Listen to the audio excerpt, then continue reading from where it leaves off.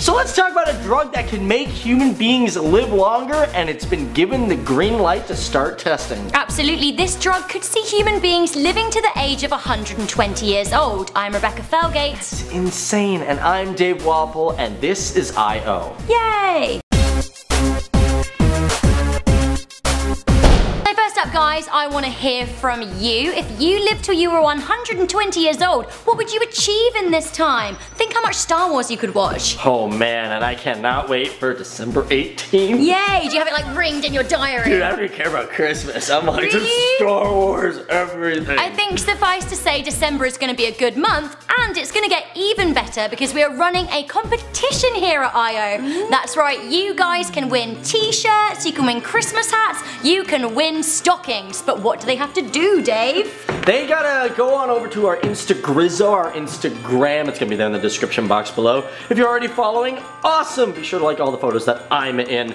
But okay, so what you guys gotta do, you gotta send us photos of yourself. Maybe send some with your family. If you guys are doing something around Christmas, boom, take a selfie and send it off onto us, and you are in. You are in, and the more Christmassy the better. The US Food and Drug Administration have given the green light for metformin to be tested on humans. But here's the thing, guys. It's not gonna be tested on us young bucks. It's actually gonna be tested on, like, I think, what, 3,000 people, I think they said? Yeah, sometime next year, and they're all gonna be ages 70 to 80, and people who are suffering or going to be suffering from dementia. Yeah, I think they've seen whether they're likely to get cancer or dementia, and they're going to be testing on those people who are very susceptible to those diseases. If the drug has the same effect as it had on animals during testing, someone who is in their 70s could have the health of somebody 20 years younger. So that means if you're 70 years old,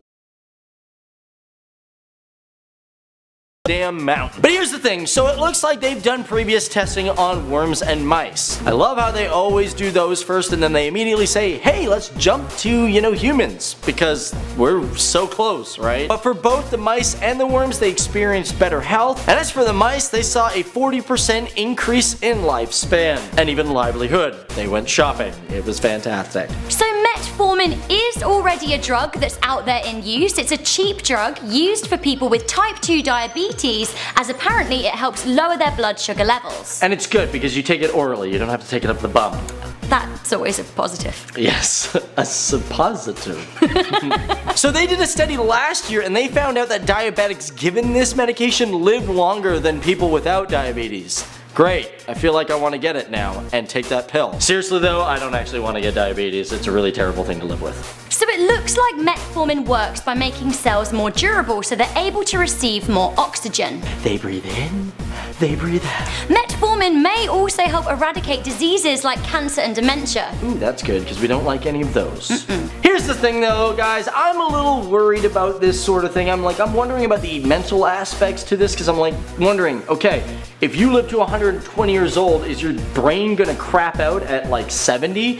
You know what I mean? I know what you're saying. I mean, they're saying it's gonna tackle dementia, so presumably it has positive effects on the brain, but I think what we should be worrying about is perhaps overcrowding and aging population. Control. Yeah, that's gonna be a big thing because if people are living to 120 years old, you know, your government's gonna be like, yo, you can only have 2 kids in your entire lifespan. That sounds like it would make a good movie. Anyway guys, you let us know what you thought to this story in the comments below. Do you want to live till you're 120? Do let us know. I'm Rebecca Felgate. Pretty good number. Oh, and I'm Dave Waffle, and thanks for watching, guys. If it's your first time here on this channel, be sure to hit that subscribe button, and oh yeah, check out a bunch of my other videos. Yay, and good luck in our competition. Yeah. Alright, see you later.